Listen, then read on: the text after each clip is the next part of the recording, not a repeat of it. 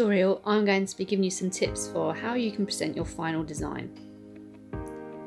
Now, everybody's final design is going to be very different, so I can't tutor you specifically for your own idea, but what I can do is talk to you about some of the things I would do in terms of preparation for my design and how I might present it overall. So what I'm doing here is exploring with different materials. So if your final design, for example, is made up of a component of wood, it is a really good starting point to explore and experiment with rendering wood as a texture. Wood is going to look very different to fabric, very different again to plastic or metallic surfaces. So have a go at creating a wood effect. It doesn't have to be in the form of your final design, just play around with creating the grain like I have here with the different tones of the brown, and then I always add highlights. I think this really helps to make something look more 3D and pop out from the page. So I love using my white gel pen for this process. I'm now having a go at creating a metallic surface, and with metal, especially any silver, coloured metal, although it looks like it's quite a complicated thing to do, it's really quite simple. I use variations of greys and whites. So this will have lots of major big parts that are highlighted white to show a shiny surface.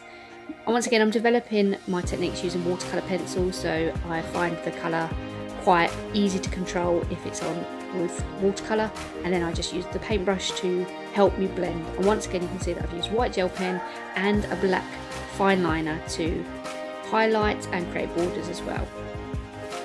Now, this last example is showing how I might represent fabric. Now, different fabrics are going to have different textures, but the one I'm showing you here is a draped fabric with almost like a satin finish to it. So again, you're going to have lots of highlights, different variations of tone. Now, if you're designing something with fabric, it's important that you show the drape of the fabric, so the fold within the fabric like I'm doing here. But ultimately, it is a case of practice will make perfect.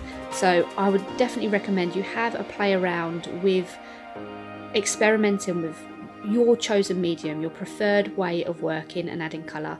It absolutely makes sense for your final design to use your strongest strength. So I actually think for me personally, it's using acrylic paints. I find them easy to work with and to create depth and make a product look more 3D, which is why I'm using it here on the fabric. So again, lots of white for the highlight, showing variation of tone. You've got 3 very clear variations. You've got light, dark and medium, and then lots of tone in between that as well.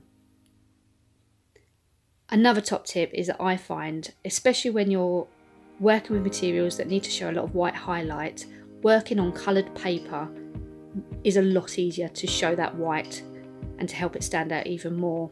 If you're working on plain paper, it can be a little bit trickier to show that.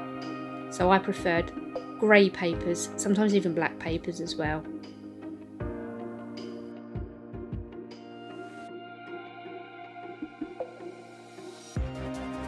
Once you've completed your final design, you could then consider how you're going to present it.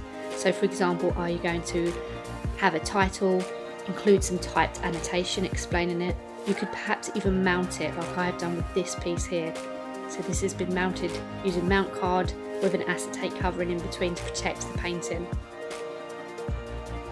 You should take pride in your work, so this is an opportunity for you to really showcase it.